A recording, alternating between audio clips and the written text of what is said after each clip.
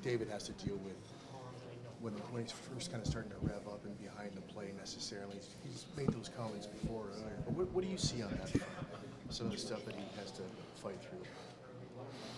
Yeah, he obviously fights through a lot. I mean, teams are trying to do whatever they can to slow him down because he is what he is when he has the puck on his stick, and he is effective as he is when he's playing at a high speed. So teams are going to do whatever they can to slow him down, and I don't think there's much more I can add to what Hitch has already said about those things. It's just, you hope for an even and level playing field as far as that stuff goes. You guys finally got rewarded for your efforts. What might that mean going forward? Sometimes it's could start a streak and get that weight off your shoulder. The good thing is with our effort and our work ethic is, we've stuck with it even though the result hasn't been there. So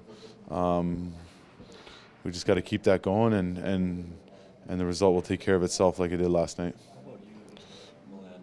Connor is a Lady Bing kind of guy. Every now and then, like Gio in Calgary and Carlson got suspended this year, every now and then there's an incident where the guy's probably saying afterwards, Yeah, things happen. It's a fast game.